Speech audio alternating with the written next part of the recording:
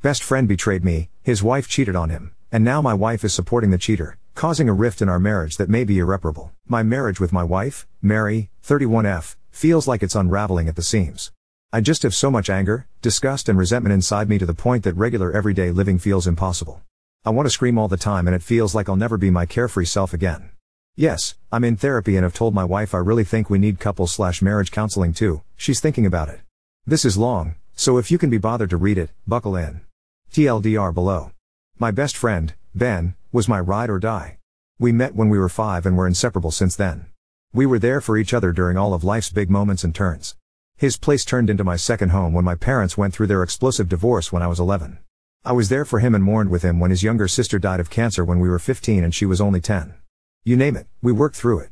He was the only one to not freak out on me when I decided to drop out of college to pursue a trade. There was never a moment where either of us were worried about the other's reaction, or what they'd say or think. Ben was the type of guy people knew could make anyone feel better, regardless of the situation. He always knew what to say and what you needed, even if you didn't agree at the time. He's the best person I've ever had the privilege of meeting and the world was a better place with him in it. I unfortunately know I have to put this in here. No, Ben and I were never in love with each other like that. We were really close best friends/brothers. Ben met his wife, Sally, in his junior year of college and I knew Sally was going to be the greatest love of his life. She was so open, warm and adventurous. Like Ben, she had a smile that lit up the whole room and effortlessly made everyone feel like her best friend. Everyone, including myself, looked at them as that perfect couple everyone knows. They got married 2 years into dating. Ben always told me how excited he was to love, hold and protect her forever. All the ways he wanted to make her happy. He showed his love for her every day in his words and actions. I was so happy for him, because I thought she did the same. I helped her plan his surprise 30th birthday party, where he was reduced to tears upon seeing she spent hours making him a Mario Kart Rainbow Road themed cake. They talked about children, holidays, rescuing animals, growing their own fruits and vegetables. Sally quickly became a sister to me and became very close friends with Mary. The four of us went on countless holidays, helped each other through life's challenges, went on at least one double date a fortnight, etc. About 5 months ago, I woke up to 5 missed calls from Ben between the hours of 11 p.m. to 2 a.m. the night before and I just had a feeling something really bad had happened. I called out of work and drove straight to his place. Sally had been cheating on Ben pretty much their entire relationship.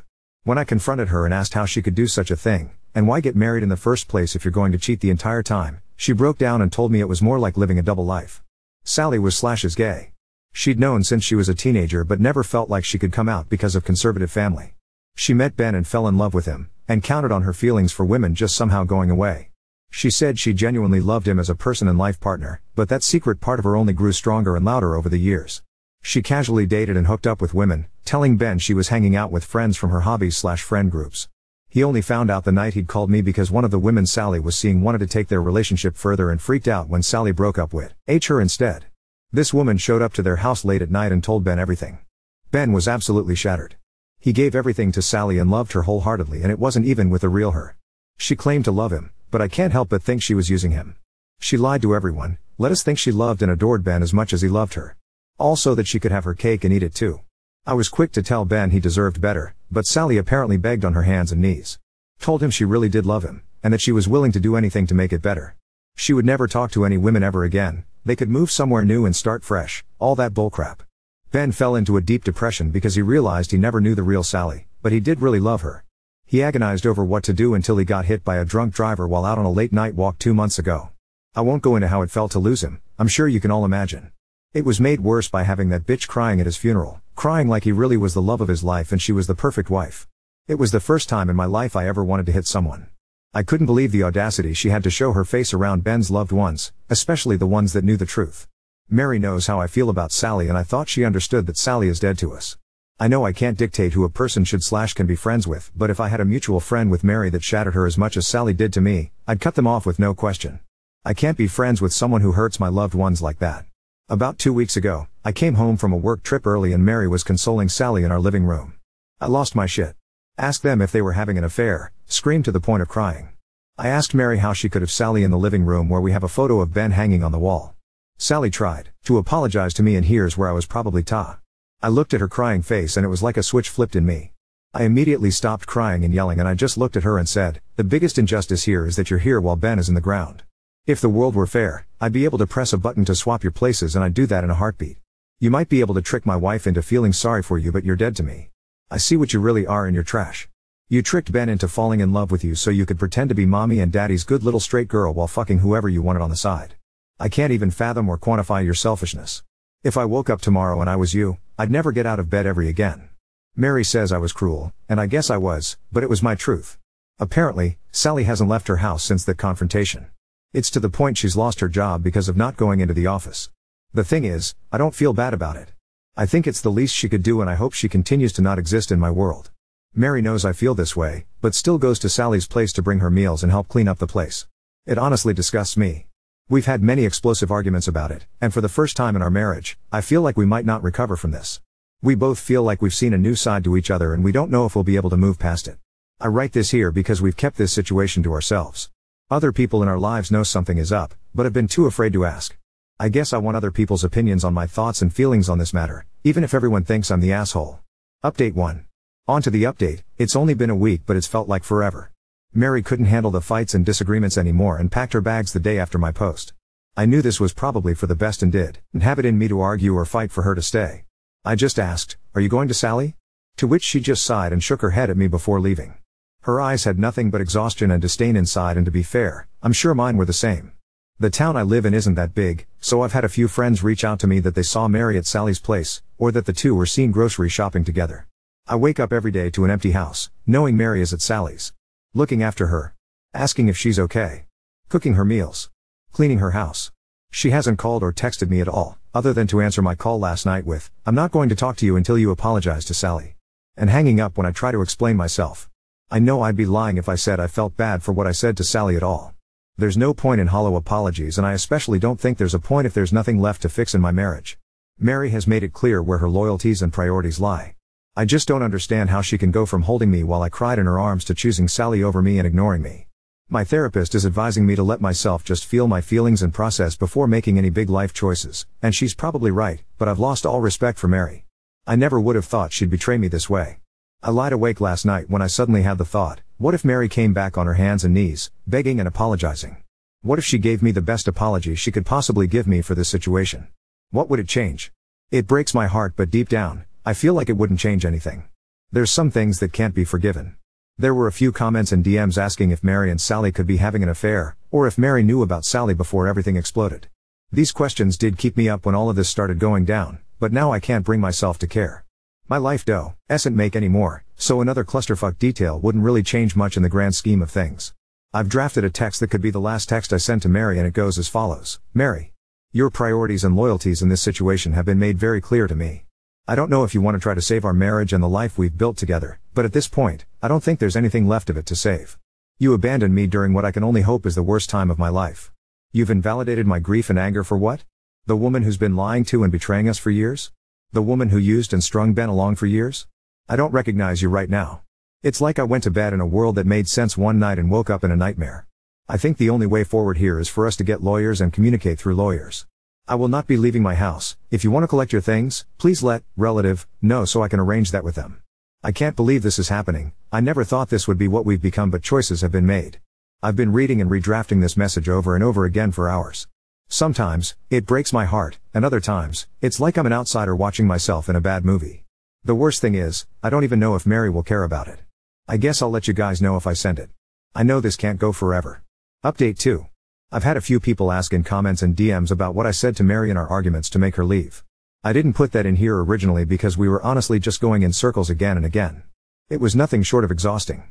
Mary kept on insisting that Sally is still one of her closest friends and that she's not going to abandon her because she made a mistake. To which, I'd remind her that her mistake was to make the choice again and again to lie to Ben and everyone around her, robbing Ben of the chance to find someone who would truly love him the way he deserved while sleeping with and dating women while they were married. I can't imagine how scary it must be having to hide such a big part of yourself, but not everything can or should be forgiven. She could have been honest early on and she would have had a group of friends who'd have her back and support her however they could, but instead, she chose to string Ben along. If Ben had died thinking he had the perfect marriage he thought he had, things would be different, but he didn't. He died lost and in pain as a direct result of Sally, the feeling lost and in pain. I know his death was an accident nobody could have seen coming. Mary thinks and claims I'm a callous fuck, and I think she should have higher moral standards for her friends. Now on to the next story. Best friend crosses boundaries, insists on hosting my baby shower and sends angry messages after being called out on her unsolicited advice. I, 22F, and my husband, 23 male, got married young. I was 18, He was 19. Both of us knew we always wanted to get married and start a family young. I started college 2 years ago, and he just graduated with a Bachelor of Biomedical Science. My husband has a girl best friend, 23F, who I'll call Sam, who he met in college. Both of them grew up Baptist, and while he's left the church, they had a very similar childhood and bonded quite quickly. Despite what you may be thinking, her and I got along really well. She and I liked the same music and we were both studying in relatively the same field, so she became a friend of mine as well.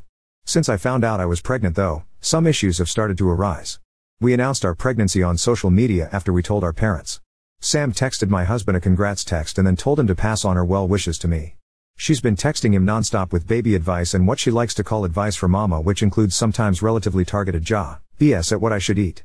Honestly, I kept brushing the texts off, but it got a point where the conversations were less about the baby and more about me, which I was getting increasingly uncomfortable with because she wasn't texting me, she was texting my husband. My husband acknowledged this and has just started to show them to me and ask what I want him to do. I just told him to ignore them. When I announced I was having a baby shower and sent out the invites, I received a text from Sam. She said something along the lines of wanting to host my baby shower and set it up. I told her politely that my mom was planning on hosting it with the help of my sister and that it was a special moment for them and I wouldn't want to take that away. Well, Sam ignored that message, because the next day, she came over and insisted we start working out arrangements for the venue. I told her once again, my mom and sister were hosting it and she told me that she should take her advice and let her plan it because she'd ensure that the baby shower would be better if she planned it, particularly because she'd be working on the menu. Whether it was pregnancy hormones or just bottled up rage, I told her that the jabs she'd been making at me behind my back about my diet during this pregnancy to my husband are really annoying, and that no, she cannot host this shower, and from now on her unsolicited advice was not appreciated, especially if she can't say it to my face. That night my husband's phone blew up with messages from Sam saying that he had no right to show her those messages and they were just supposed to just be health tips because Sam was studying nutritional science and only wanted to help her best friend and ensure a happy baby in life. Update 1. I decided not to read a lot of the messages she sent simply because I didn't care, but according to my husband I'm eating perfectly normal things for a healthy pregnancy. I've always been on the skinnier side and through high school I was severely underweight, but when I got pregnant I needed to eat more to sustain a healthy weight. I don't know if Sam knows that, but I do know that according to my doctor I'm actually eating quite well so far. Plus, are you Sam undercover? I have to ask. Look, I don't know her intentions, but you saying you have been and are still perhaps underweight. Thanks for your unsolicited opinion on my body based on the small amount of information you have been given. I have been eating healthy, and I am now a healthy weight. As for the advice Sam was giving me, it was sound advice, yes. Medically I'm sure it was perfectly normal advice, I'm not arguing with that, but my issue comes from her unsolicited comments, advice that was not ever given to me under the pretenses of being a good friend. The advice was given to my husband, and apparently I was not supposed to see it. I don't know if you yourself have ever been pregnant, but I'm going to assume no. Advice you don't ask for, comments on how you eat, what you eat, everyone loves to put their 2 cents in, but as long as my doctor says I'm healthy and I'm eating healthy, then as far as I'm concerned other people's opinions that I never asked for, can shove off. Sorry I have to post this here due to character limits. Hi everyone up here, just wanted to give some more context and info and answer a lot of your burning questions. Also, thank you for all the well wishes, our baby girl is healthy and happy from what I've heard from our husband. Okay, here goes. 1. Sam is in a short-term relationship, they've been dating for about 2 months and he's nice. I haven't talked to him much but from what I have gathered he treats her well. 2. I was severely underweight for most of high school. My mom was always very thin and so was I, but in high school I suffered from an ED for a while and lost a lot of weight very quickly. For the past 3 years I've been working with a therapist and food specialist to maintain a good diet, and that has not changed since pregnancy. My husband is happy with my health and the health of the baby. Sam does not know this, only my close family, friends and husband do. I don't share that info with many people because I don't find it necessary to. 3. Sam met my husband first before I met her. Husband and I had been dating for 3 years by then. We started dating in high school. She has never expressed interest in my husband, that I know of. 4. It was not his choice to ignore the messages, but mine. Pregnancy has given me a lot of unnecessary stress and I didn't want to add to that by causing more drama with people, so if it was his way he would have shut her down. I told him not to because Sam has always been a passionate person and I didn't think much about the messages when they first started. That has since changed. 5. What I found most weird about the situation was that I was apparently not allowed to see those messages, yet they were about me and how I was eating. Some of them were sort of snarky. The worst one I saw was along the lines of criticizing me for wanting McDonald's at 3 in the morning when apparently, a Big Mac, a large fries and a large vanilla thickshake is not healthy for the baby. I did cry a little bit after reading that, and my husband did send a text message saying that I was allowed to crave stuff during my pregnancy, which she ignored. 6. Husband and I are probably going to go low contact with her for a bit. Also, he rarely hangs out with her anymore, and if he does, he invites me, but I don't always go because I'm tired. 7. Edit, it was my choice to go low contact, not my husband's. Please stop criticizing him for this decision as it wasn't his. I'm aware this post has now become a place where many people are insinuating that Sam and my husband may have something going on. I assure you, they do not. My reasoning for going low contact and not no contact are my own, and it is what I am comfortable with at this moment. Update 2. Okay, so hubby and I phoned Sam today and talked to her about the issues we were having with how she was acting. I explained that I was very uncomfortable with the fact that she had been texting my husband, not me, about my pregnancy and eating habits, and that when she assumed she would be granted secrecy and she wasn't, she got mad. Sam explained that in the moment it seemed like a good idea not to text me directly in case she overstepped and made me mad, so she was hoping that if she explained things to my husband he would be able to relay that info to me casually. She assured she just wanted to help protect and nurture the baby, and to that I said that this isn't her baby. I am perfectly capable of making sure the baby is healthy. She apologized and explained that truly she only thought she was doing something good. Husband and I explained we are just going to distance ourselves a bit because this situation has only made me uncomfortable, but husband also said that he needs to focus on his wife right now and Sam needs to take a backseat. I don't think she was overly happy with this, but she said okay. She asked if she was still invited to the baby shower, and hubby said it may be best that she skips it, but I explained if she wants to, her invitation is still valid and she is still welcome. Sam did text me after the phone call asking if we can meet for coffee, so I'm seeing her tomorrow. I'll update you guys on how that goes. Honestly, I think she was just misguided. She's not a bad person at heart. Update 3. Sam is out of our lives. Essentially, I did go see Sam, and she was not alone. In fact, she brought her cousin, who is, pause for effect, a therapist. About 5 minutes into Sam's opening monologue, I left. She explained that after hubby and I told her we wanted low contact, she realized that clearly the stress of expecting a baby had caused me to act irrationally, and she wanted me to have someone to speak to. She even tried to dress it up by saying that I didn't have to pay for this. Yippee. Anyway, I left. Hubby sent her a message saying we need distance and not to contact us for a while. Edit. This does not mean we are going low contact, we are going no contact. As I stated, she is out of our lives. Sam's a bit irrational right now and we just want to minimize fallout, hence telling her for a while not to psychoanalyze, but honestly I think Sam needs help. Clearly she cares, but it's too much. And honestly it's insulting how little she thinks I can look after myself and my baby. Her overbearing personality has its limits and honestly I can't take it.